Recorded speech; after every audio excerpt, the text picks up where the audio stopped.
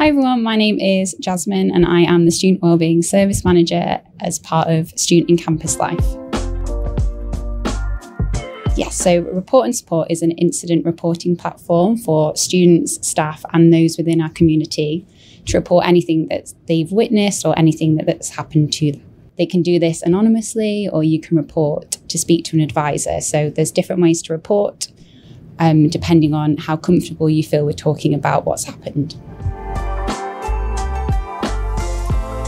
So you can find the service either on your My Nottingham app, so we have a Report and Support tile there, or you can go to reportandsupport.nottingham.ac.uk. Yes, so the reporting platform is fairly new, but one of the things that we do hear from staff and students about it is that the name Report and Support, people think you can only go to it if you want to officially or formally report something that's happened.